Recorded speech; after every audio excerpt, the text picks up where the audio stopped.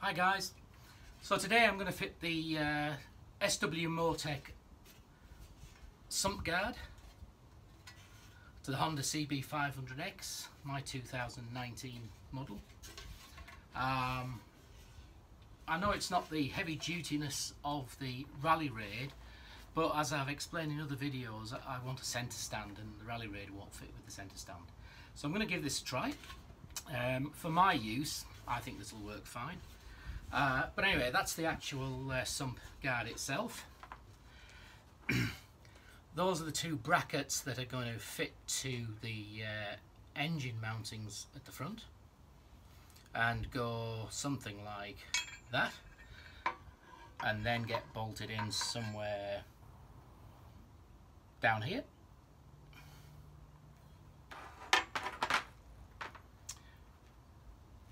Comes with a little bung which goes in one side, I presume just because it's got an open-ended bar.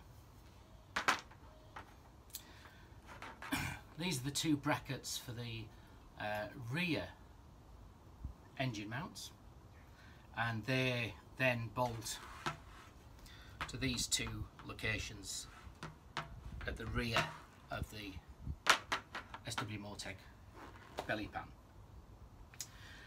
Comes with a couple of, this side comes with a washer, sorry, it comes with a spacer and a nut.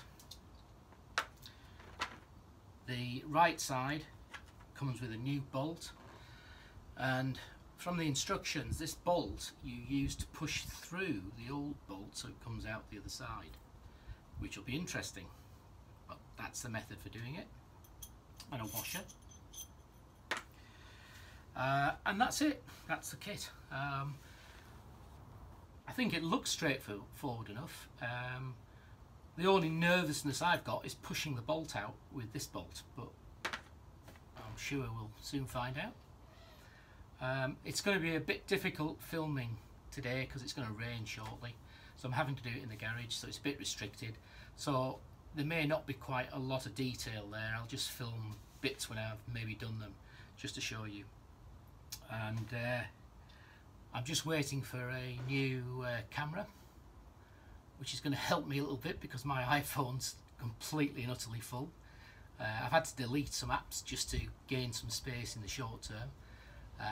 So I'm not so sure even when this is going to get posted, but it won't matter to you watching, will it? So I'll come back to you once I start fitting. So the first step is on the right hand side of the motorcycle with this engine mount here. There's a bolt and a spacer which is just tucked in behind the frame. So the bolt comes out, the spacer is removed and discarded, and then this bracket, the right hand side bracket, is then fitted in here. So we'll just give that a try now.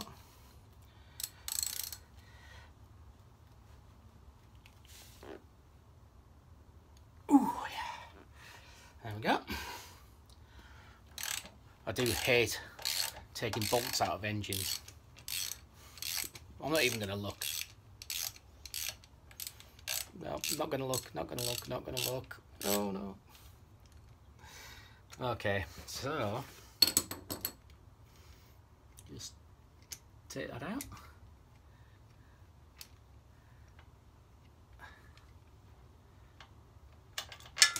Oh, there we go. So that's the original engine bolt, which we're going to reuse.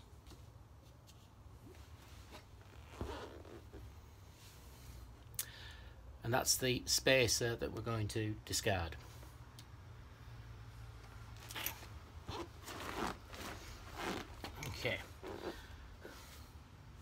Okay, so far so good. Engine hasn't dropped. What we're going to do now is put some lock thread onto the bolt. Never forget your lock thread. Oh, I'm going to be a bit hacked off if I run out.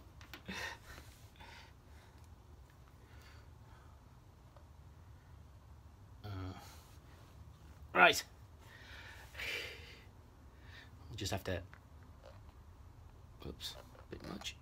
Oops, far too much. You know what I'm going to be ordering on Amazon tonight? Mind, the way things are going with having to buy a new phone and camera, I have cracked the screen on mine, but there was no memory on it. I don't think I can afford any more bits for a while. This YouTube's costing a fortune.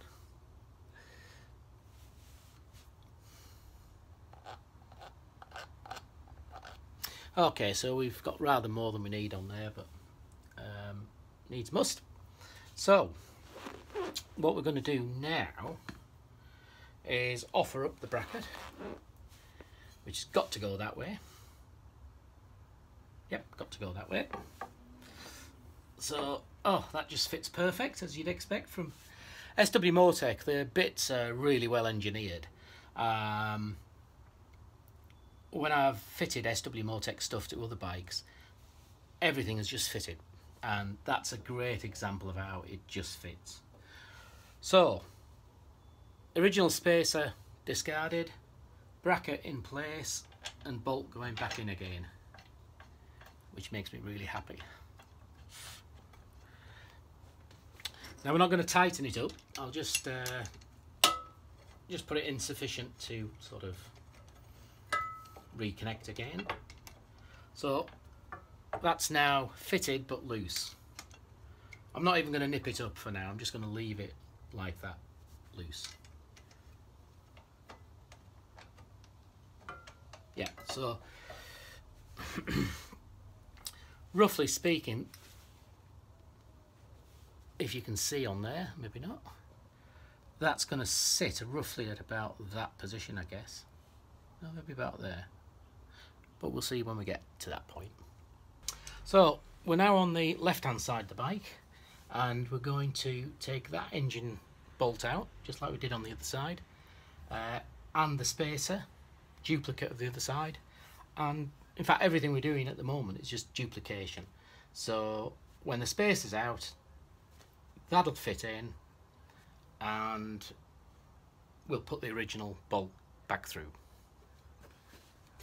Right, so the bolt's out, the spacer's out. We're going to discard the spacer, reuse the bolt, and once again we'll put some Loctite on.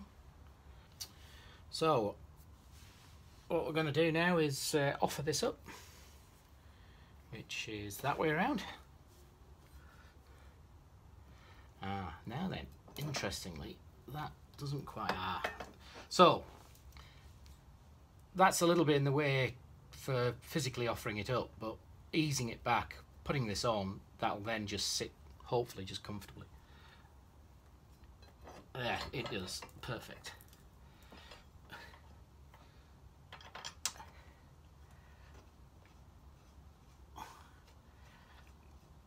Okay, so as you can see, hopefully you can see, yes you can, that bracket just lines up with the other one, and then they ultimately bolt through to the actual sump guard. So I'm just going to do that. So, okay, so that's the second part of it, so pretty straightforward now. Don't forget, when you discard your washers, it's always worth keeping them in case you know, when you come to sell the bike, if you don't sell it with all the gear on, you can reinstate as original. Okay, so the next step is to remove that bolt for the holding the gear lever in place, and then just put the gear lever out the way. It says on the foot peg, just somewhere out of the way. So we'll just take that off now.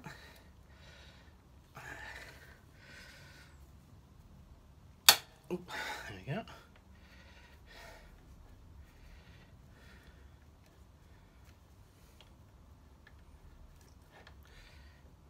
Okay, so that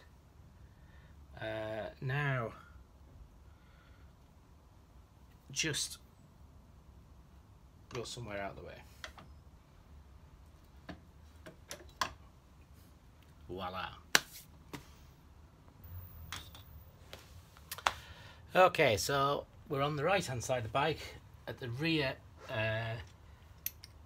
engine mounting, which is just in there, and there's a nut there that we're going to remove.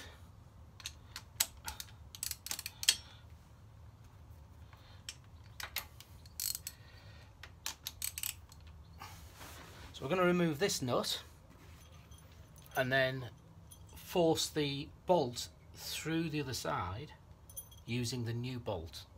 That's the old bolt forced through with the new bolt.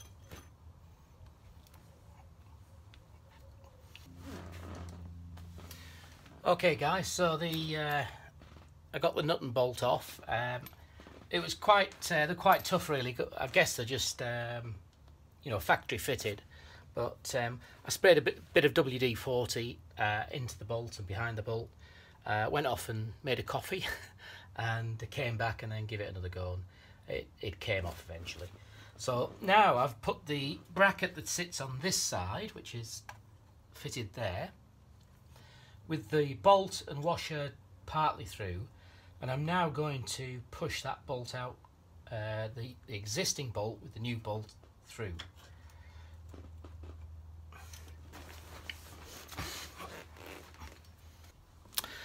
Okay, so that bolt's gone through very easily now, but something that wasn't in the instructions, which I did have to do, is this plastic cover here, which is at the head of the front of the chain, the front chain sprocket. Yeah, really, that's what that cover is. I just had to undo it and then ease it back slightly so that the original bolt could actually come through, and that's done. I'll leave that as it is now because I'll need to get my hands in to put the nut on this end. Okay, so actually that was fairly painless. All we're going to do now is pop a new spacer on the end of that bolt, the bracket for this side, which is actually, I guess, that way,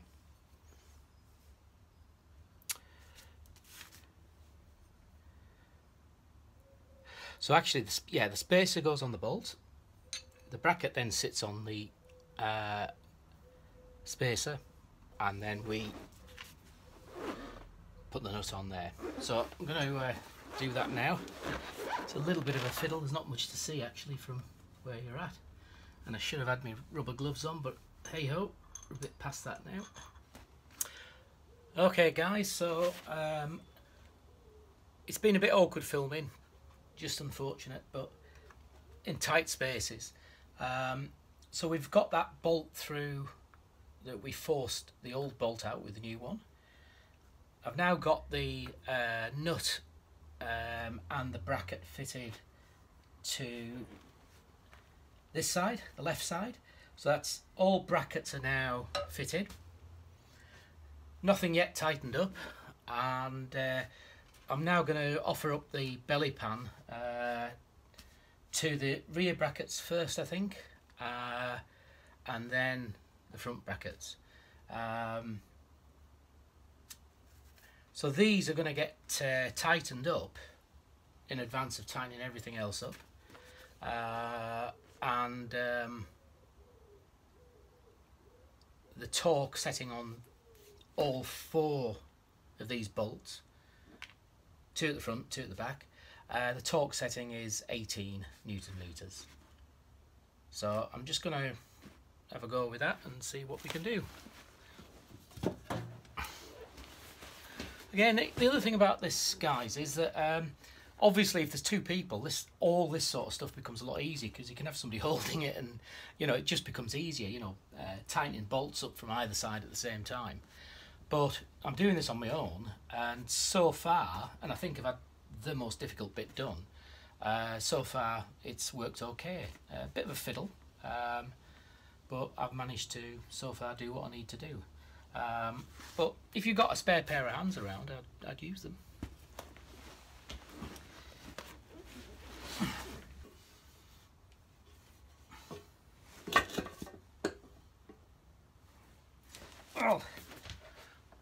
block of wood I used to use when I had it on this side stand without the centre stand, just to give it a little bit more uprightness. So the block of wood has come in handy.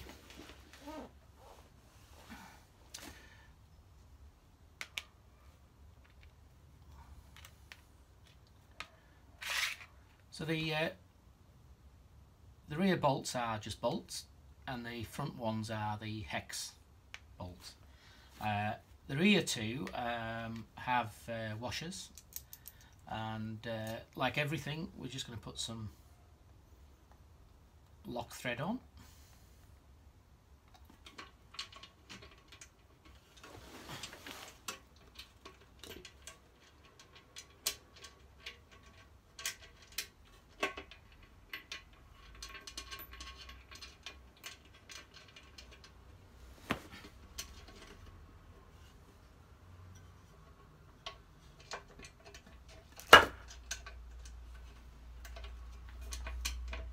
So that's the rear two attached, and we'll just move to the front two now.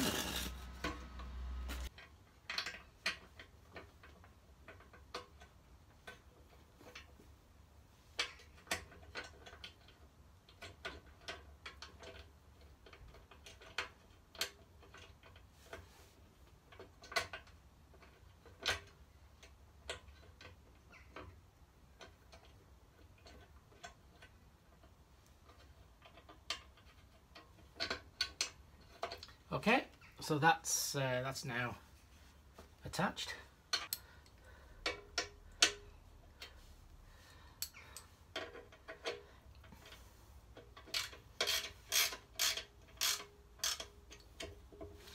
So there's still a little bit of movement in that. And I'll now go to the back and do the back ones.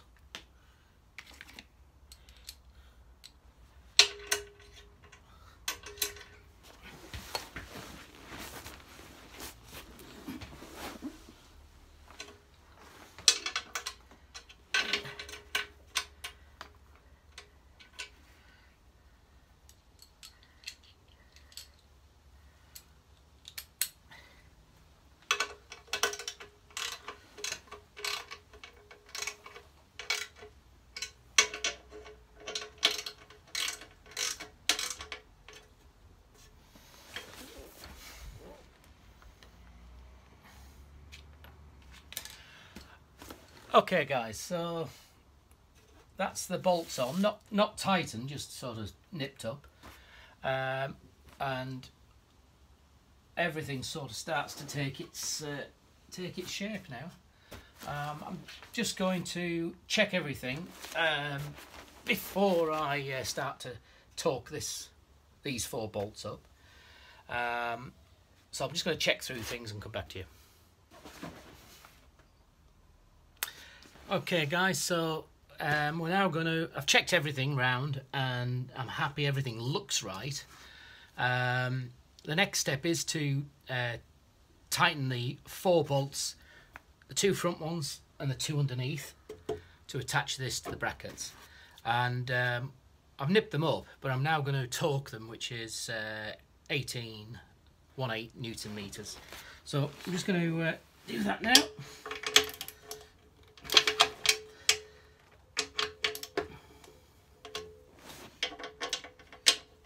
Obviously, as I'm tightening them up, I'm just going back from one to the other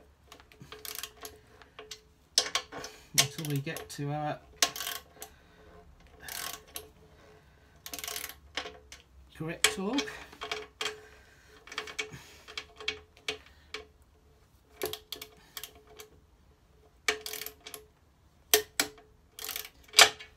Okay, so that's that one tightened.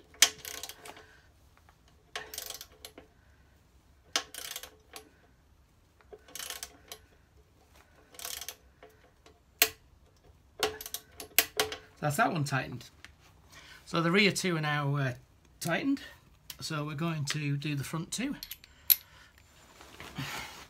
And then after that, it's down to simply reattaching the gear shift, then tighten the engine bolts.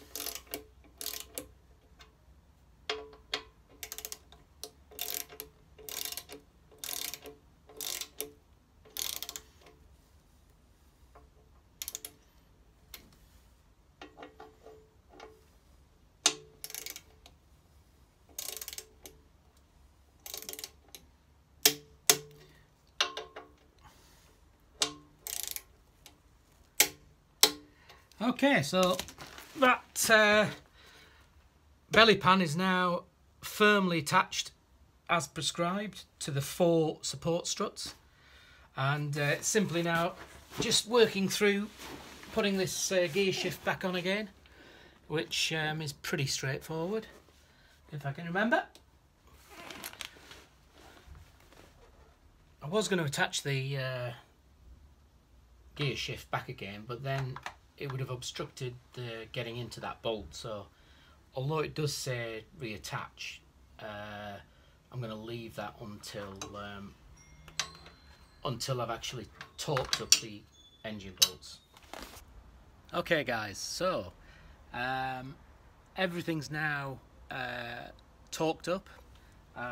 The gear shift is back on again. Everything looks right, feels right, you know, when you look around it. So I just need to test ride it to see that it's okay in the ride, and we'll just see how it goes. But from a point of view of it fitting, it was fairly straightforward, and quite pleased with how it went on, really.